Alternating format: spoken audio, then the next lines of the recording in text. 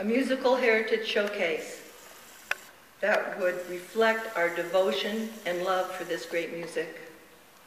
I'd like to thank the Holt Center, Lane Arts Council, our producer and director, Kathy Zervac, Chris Stubbs, our musical director, all performers and guests, thank you for your support. We are very happy to have us with us today, our founding director, John Gaynor.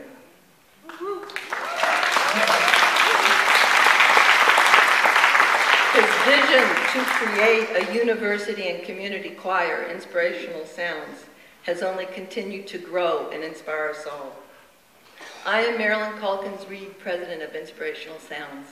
And at this time, I'd like to present to you our MC, a young man who works very hard to make a difference in our community. Father, musician, NAACP president, Eric Richardson.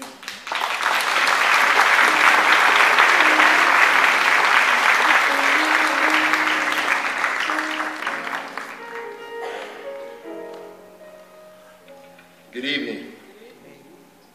Got to get a little spirit going. Can I hear a big good evening? Good evening. Yes, sir. Thank you very much. Appreciate that.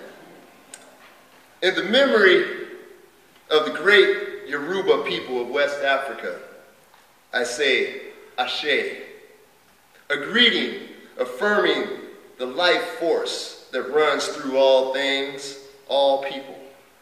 To say Ashe is to acknowledge the power in all people to create.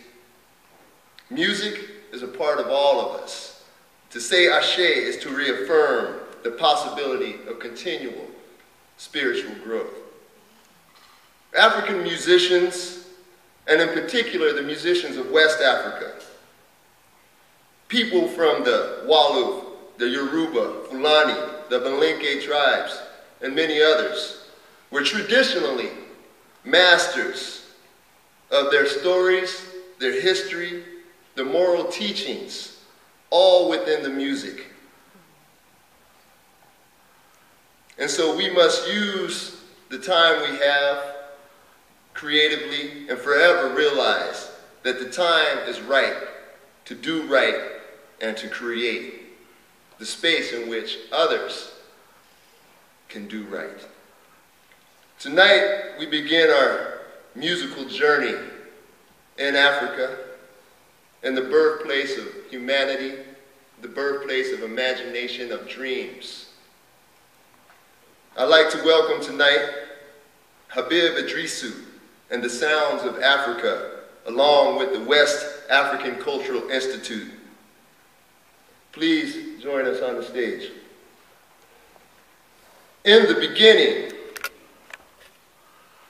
the Spirit of God was hovering over the waters.